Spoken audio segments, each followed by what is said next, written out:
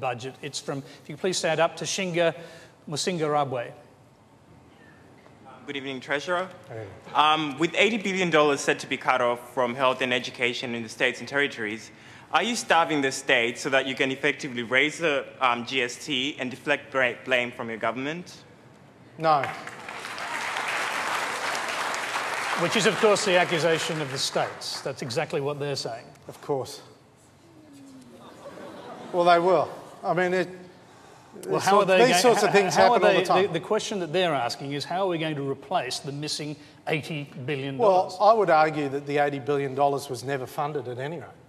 And why? Just to clarify what the $80 billion is. Julia Gillard and Kevin Rudd signed deals with the states, and they literally threw money at the states in relation to hospitals and schools. In the case of Gonski, they pulled the previous government pulled $1.2 billion out just before the election. So there was no Gonski money at all for Queensland, Western Australia or the Northern Territory. So after the election, we said, look, it's unfair. We committed to 4 years of Gonski. We're putting an extra $1.2 billion in, which actually means we've put more money into Gonski than Labor ever did. I'm just going to go let me go to what the questioner is asking, though, and that is whether the states will end up being forced into a position where they have to agitate to raise the GST. That's what everyone wants to know. Well, that is a matter for them because they receive every dollar from the GST. They receive every dollar from the GST. But what happens is, at the moment, the states run the hospitals, the states run the schools. We don't run one hospital, we don't run one school. We run one hospital in Tasmania, but we don't run the system. And all we're doing is we're going back to the same taxpayer for additional money. We don't run them, but we're taxing them and then giving it straight to the states. So the fundamental question is, if you run an area of government, shouldn't you raise the money to pay for that area of government? Okay. And having said that, all right, yes. having said that, we are continuing to increase above inflation funding for hospitals and schools as far as you can see.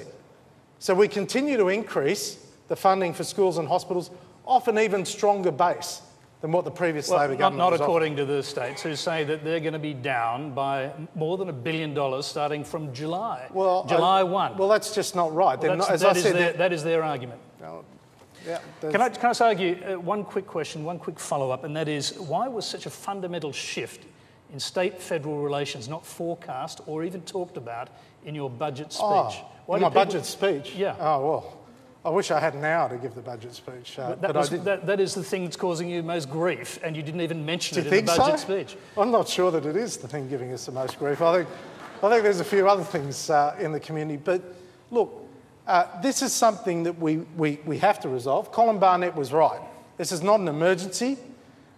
We can sit down and work this through. We have a process that we've put in place with a review of the Federation and a review of taxation arrangements, and whatever comes out of it, we are taking to the Australian people at the next election. Okay, I'm going to move on from that issue. I've got a question from Len Joyce. Mm-hmm. Yeah. Yep, go ahead, Dan. Sorry, I wasn't expecting it so quick. The Australian economy has been ruined over the last 5 years, 5 or 6 years, by profligacy. Have I said that right? Leaving us with $1 billion interest bill a month. Now, the continual stupidity of the opposition parties in Parliament and what they're saying and what they're going to stop, what option can you take? We don't want to resort to hope or divine intervention. What can we do to get through that? How are you going to face that? You mean how are you going to face opposition in the Senate? Yep. All right, go ahead. Well, I think we've got to win the political argument. That's the starting point. Now, if you're asking me, I mean, I am frustrated at the behaviour of the opposition. I suppose they'd say they were frustrated at us when we're in opposition.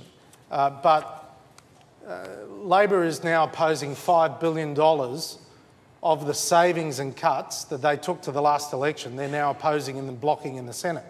$5 billion of their own cuts. It's not only Labor, is it, that's going to be blocking a lot of these initiatives? Well, that's true. $15 billion Labor, the Greens, of initiatives that we were upfront with the Australian people about before the last election to reduce government expenditure, like getting rid of the school kids bonus, which is hard, but we were upfront. Tony Abbott said it in the Parliament, we've got to get rid of this because it's funded by the mining tax, we can't afford it. Labor is opposing that. Labor have now said they're opposing $18.5 billion of new saving initiatives. All it does is make the job much harder in the future and the pain much greater in the future.